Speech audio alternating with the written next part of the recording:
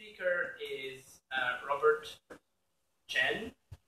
He's from CSIN, the Center for International Earth Science Information Network, and also representing the NASA Socioeconomic Data and Application Center, CDAC, a member of the World Data System. Bob, the floor is yours. Thanks. I have limited time, but I'm going to change the context of this because I'm going to give you a completely opposite view than what was just presented about how science should approach the issues we have.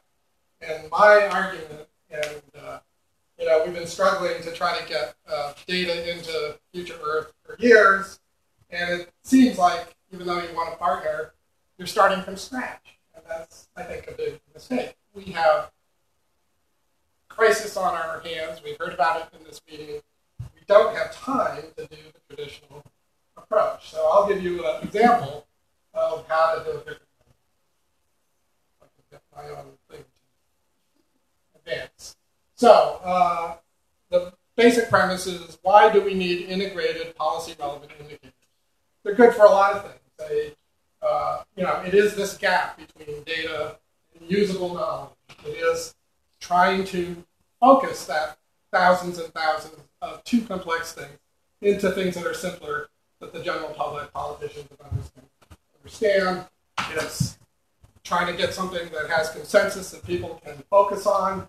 In the dark and stormy night, it's nice to have the beacons, and it's helping to cut across all the different disciplines that are sitting around this table and this conference and beyond. That's talking about anymore. And you have to remember, the world runs on indicators. Whenever an economic indicator comes out, businesses jump, governments run around. They do stuff based on indicators. They're, when a government agency releases it, it's a secret, and people get upset when they think the indicators have been tampered with by, for political reasons. They're a big deal. We do it every day. When we go to the hospital, that's data, but, the doctors have been trained to pick up on certain things that are representative of your health state. It's not everything. They have used experience to understand that there's certain things worth paying attention to, and then allows them to decide when to drill down more, get more tests, and so forth. So we use indicators all the time. But why don't we have them in environmental arena to the same extent? So more than 10 years ago, our center at Yale started out thinking about how would you do indicators. And this came about because the World Economic Forum had issued global competitiveness indicators. And so every country was running around trying to improve, and they were ranked. Okay? They're top, medium, low. They're more competitive, less competitive than last year. They're running around changing economic policy if they rank low or whatever. But that meant attention went to competitiveness. Nobody was paying attention to environment. So this was an experiment in saying, look, it doesn't matter how exactly the scientific details add up. Getting some rankings in the environmental area will help balance the biased attention towards things like trade and economic competitiveness with something that's environmental so that people can be compared. And they didn't like being compared. So when you say, oh, the decision maker, we want to do what they want, no, the way to get action is to do things sometimes that they don't want. They don't want to be compared. But you do it anyway. Now, there were issues with this. People complain. I mean, the UN Commission on Sustainable Development messed around coming up with indicators, hundreds of them, for a decade, and never produced anything that anybody paid attention to. So we set out to do rankings that people pay attention to. And this got in, The Economist and stuff like that. But one thing it was about overall sustainability. And, that's a vague, nobody really knows what sustainability is.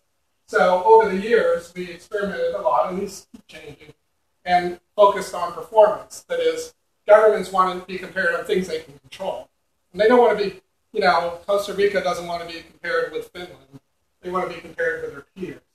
So we did a lot of refinements to try to focus this so it was more decision-oriented. And it was a narrower set of variables, the things that people can control. There's the time series version. Here's the 2014 version. And, you know, we improved and added to it. And in fact, there is a report came out a couple of years ago where we assessed cases where these data have been used. So South Korea was ranked so low, 136 or 8. And they actually named a committee that was government, federal, national, provincial, and city, formed a committee with non-government, and they actually, a lot of the changes in Seoul, South Korea, you know, buses, land, parks, and so forth, came because they were ranked so low, they were embarrassed. It urged them to, you know, it spurred them to action on environmental improvement. It was because they were ranked in an index. And there are a bunch of other examples where we can show that there's impact. We had the ambassador of Totogo to the United States visit us a couple 2 weeks ago, you know, just to talk about the current state of their data.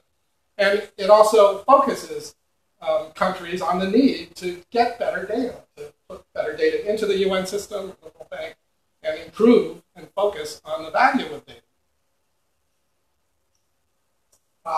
We also produce a version that's used by the US government in aid decisions. They actually have a basket of 20 different indicators we provide to that is used to rank countries, and they have to qualify at a certain level in order to get development aid. So they pay attention. I don't have a lot of time, but this was mostly on sustainability, but there are a lot of people, ourselves included, starting to think about climate vulnerability indicators. How do you do assessments that are meaningful to governments when they're doing planning, looking at the different issues related to exposure and sensitivity related to climate change and adaptive capacity and ability. So that leads into this discussion that we heard about before, which is there are a broader set of indicators and goals being considered. And this issue I think you just raised, which is, you know, this big data. And I urge you to remember that you know, our lives, science included, has changed much more than we, in a sense, we've changed it. I mean, we'd like to think that we helped start the internet and so forth. But, you know, your daily life is affected by your cell phone, your Google Map, your ability to do processing in ways that you could never have done before. And that's happening regardless of lots of other things going on. And in the sustainable development community, this idea of a data revolution has started to take hold, and there may be some momentum to invest in how to take advantage of that in a way that I think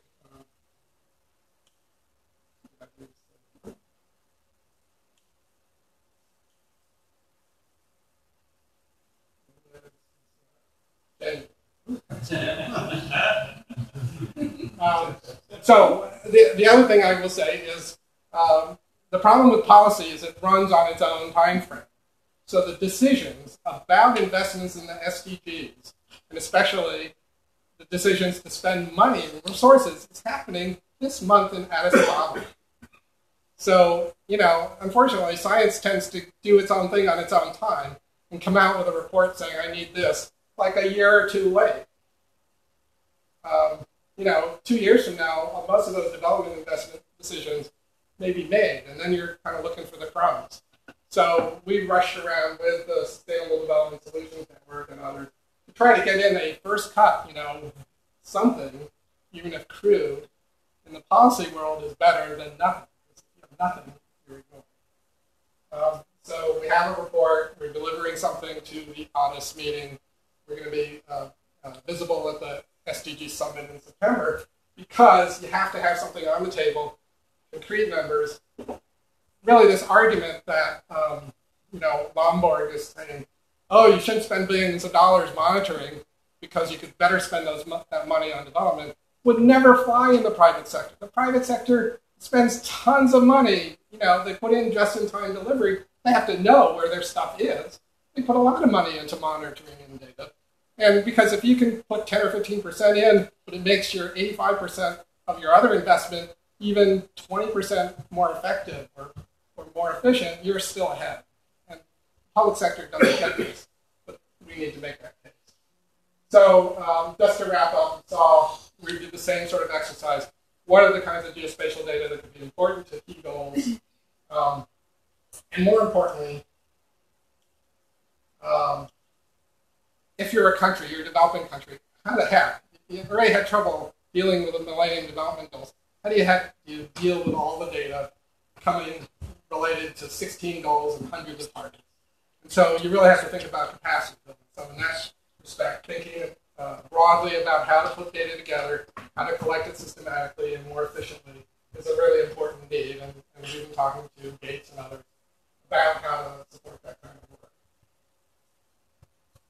And I always like this one because, especially now that the Avengers is more popular, the Incredible Hulk is a really important theme to think about. Anyway, thanks. Thank you, Bob. We are running out of time. We will take only one question if it's a burning question. Like burn anybody? No burning. Oh, there's one burning question. Yeah, I agree that Microphone. Right Please use the microphone and announce your who you are. Helen Vico from the Climate Development Knowledge Network. Thanks for your presentation.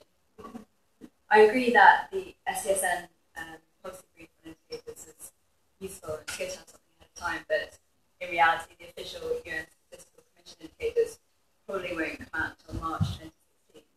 How much of a problem is that for the SDG process?